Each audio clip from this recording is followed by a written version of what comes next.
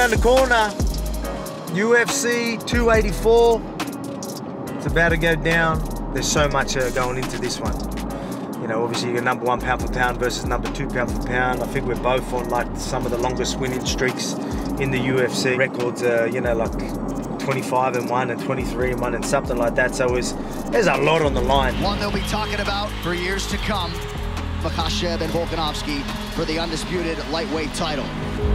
Let's get into the co-main event first. Josh Emmett and Yair Rodriguez. It's a tricky one. I've had so many people ask me, you know, who you got? Who do I have winning this fight? It's a tricky one for me. I can see both winning. I can see a route to victory for both. Johnson so far, yeah.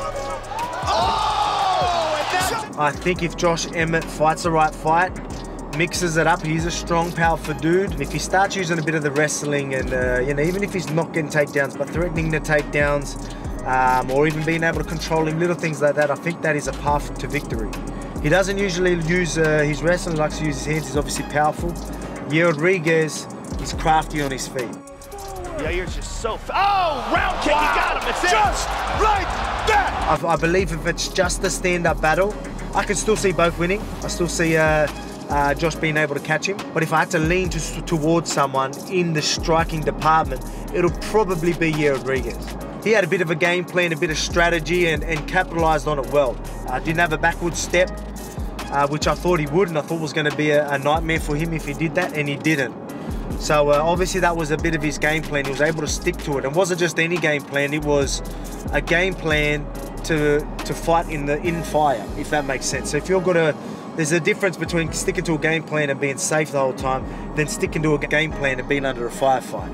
I feel like he's someone that he's capable of sticking to a game plan and doing what needs to be done. That's pretty much where I'm going with it. Josh Emmett, I believe he can as well. I mean, the big, powerful shots on the inside will definitely help. But I mean, the thing is with that, you need to approach it differently. You can't just plot your way in, just walk yourself into range and fire. Against someone like Yair Rodriguez, he's going to make you pay with kicks, front kicks, spin kicks, and things like that. You need to be crafty in your approach to getting in the distance you're comfortable with.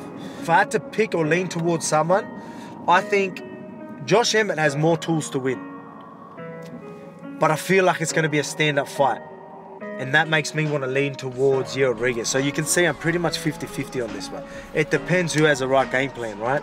Because I can say one thing going off their last fights, they could come out and fight a completely different fight. That's the thing about fighting, right? So look at where the value is, I guess. That's where you're going to go, especially for a fight like this. You're going to go where the value is. Because I believe that is a 50-50 type of fight. The UFC is heading back to Australia. Get into all the Aussies before I get into the main event. Your Jack Jenkins, Shannon Ross, Josh Culibao, Justin Tafa, Tyson, Pedro, Jack Della. Obviously, you've got the boys at CKB as well. So, yeah, my bad. Shane Young, sorry about that. That's another one. I think I got everyone there. You ever heard of Crute? Yeah, Crute's the man. You ever heard of Jimmy Crute? Yeah, he's great. This is an event back in Australia. It's been like 3 years. You could imagine how the Aussies are gonna be, they're gonna be fired up. They've had to fight for the last 3 years, over 3 years, in either Apex with no crowds or in someone, in another country. They get to do a whole camp here in front of a home crowd.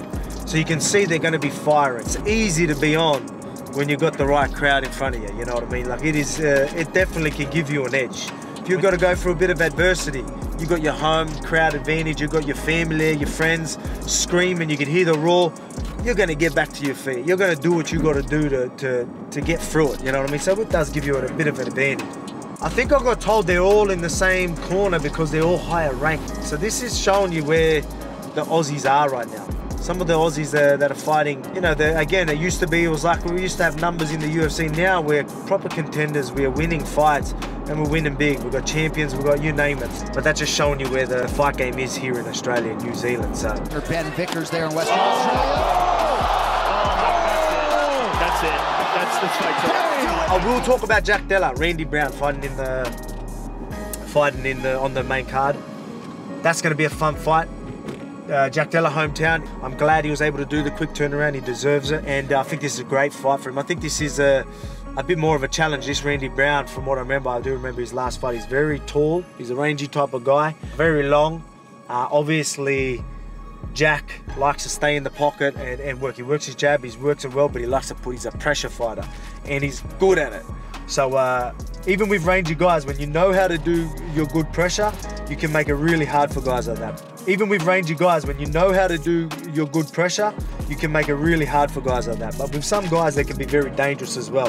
They might want to be rangy, but as you come in and come in aggressive, they got knees up the center, you know, big high kicks and big shots coming in. They ain't afraid to throw them. It can get dangerous as well. But if you know how to pressure like Jack does, I feel like that's going to be his advantage. I think this is going to be a good showing for him. You know, his team to see, himself to see, because this is going to be a calculated, rangy fighter that he's going to have to use some extra tools and maybe have to go through a little bit of adversity with trying to find that range that he's comfortable, or wear his opponent down and things like that. So this will be good for him, and I think he'll come out with the victory. So I'm looking forward to that. But the champion Alexander Volkanovski with a signature performance tonight. Let's talk about the main event, myself and Islam. Yeah, well, I can't give too much away, right?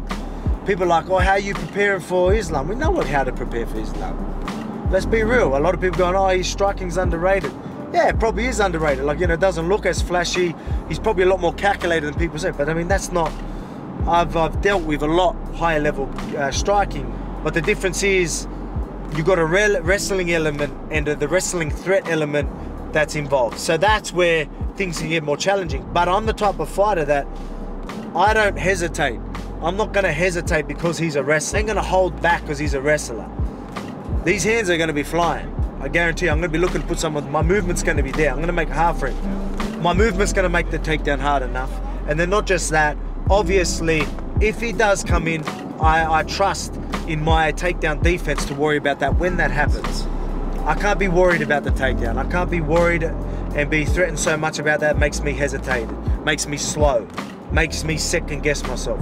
That ain't happened. That ain't the fighter I am. You see that in a lot of your Khabib's and Islam's opponents, and like these high wrestle, even your Hamzat and things like that, with guys like that have such a wrestling pedigree. A lot of people don't want to pull the trigger and they get worried. They get caught themselves.